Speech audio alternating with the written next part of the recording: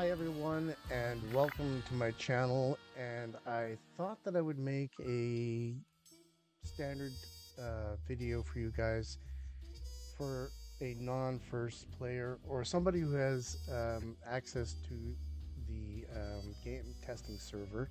I do, but I just have not decided to participate. Um, but it's all about, for me, what I want to talk about is two things. It's the overall changes in the menu system that everyone has been talking about with regards to the tickets and the leveling up for getting these new resources by using the tickets. And what I'll do is I'll just go straight in right away here to kind of have a better elaboration for you. So right now in the main menu, we have this thing called seasons. And if you click on it, you have all of these things. And if you use your bumpers or whatever on your keyboard, you can switch through to see that there are a number of items that you can purchase using these new tickets.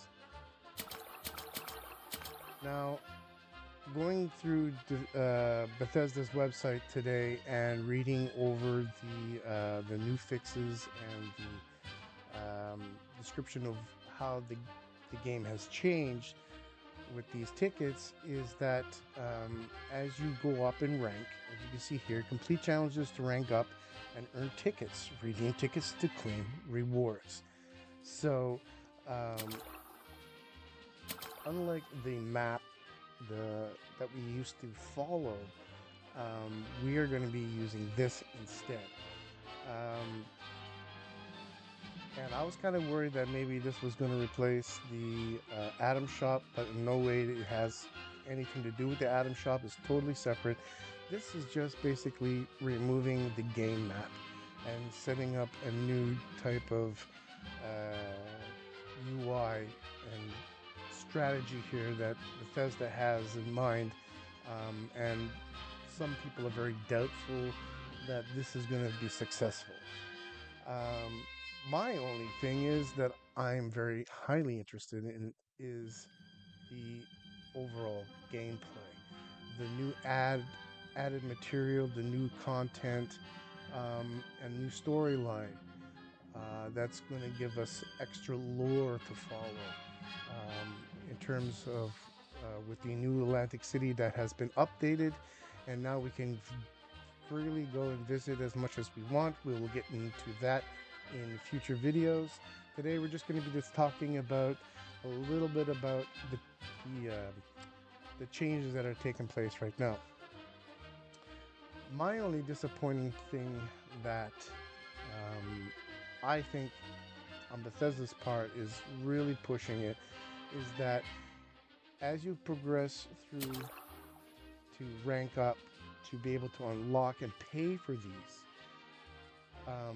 you can't simply just say, well, I don't like all these items, I'm not going to use my tickets, I'm not going to save them, I'm going to save them for the next season or the next update in the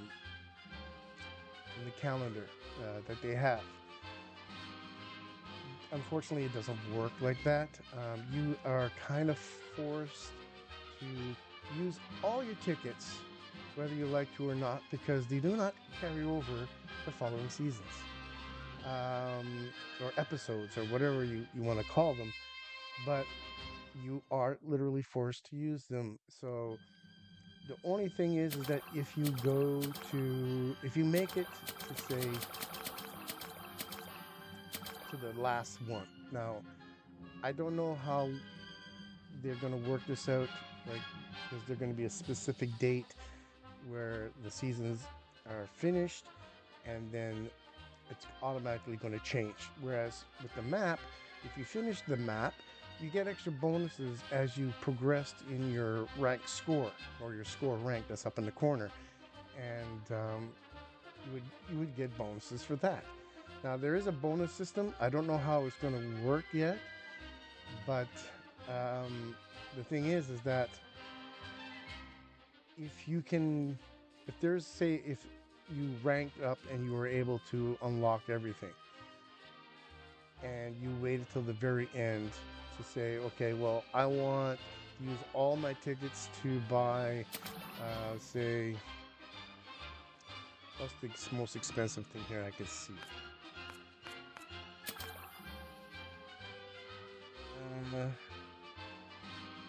Okay, we'll just say, I can move it. Oh, I can't move it. Okay. So say for 200 atoms. No, actually, that's no good. Sorry. Okay, it looks like the Jersey Devil Stein is going to be our subject. So if I want to save up, say, to get this Devil Jersey Sign, and pretend to say it's 1,000 tickets or 500 tickets, how long do I have till the very end to use up my remaining tickets if I want to save them all up to get the Jersey Devil? And okay, I understand that once I get to the highest rank, and I have accumulated enough tickets, and I buy the Jersey Devil, say for 500 tickets, I might have some left over, right? But if I don't have enough to say if I got only 3 tickets left, and the only thing I could buy is something that has 5 tickets, my chances of losing those 3 tickets are going to be very high. So I don't know yet. I have to test this out in gameplay. I haven't, like I said, installed the test server, which I can, but I just didn't feel like it was necessary for me to install a complete whole new game on top of what I already have. There are plenty of YouTubers out there that will explain much more than me, but I just wanted to touch on the subject of the new interface that we're dealing with here. Overall, I am not too crazy about what's available, but like, yeah, some skins, not really worried about them. It's not like I will ever use them. This is apparently a totally new weapon altogether, so this is something that you might want to get. Again, we have, this is for Fallout first, so we don't have to worry about that. We have the Devilish Hellcat paints, things like this. I kind of like it. We have a new Reaper's paint for the auto axe. So I'm kind of going backwards here a little bit, but I'm pretty sure that if you check on YouTube, or if you haven't already, you've probably seen this many times being talked about. I'm just kind of going through it myself right now for the first time, just to see what it is that we're going to be getting.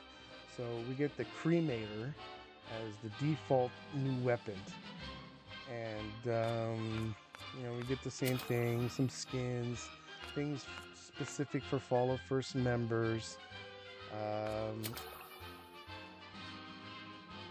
that's pretty much it. So it's not going to change much of the gameplay.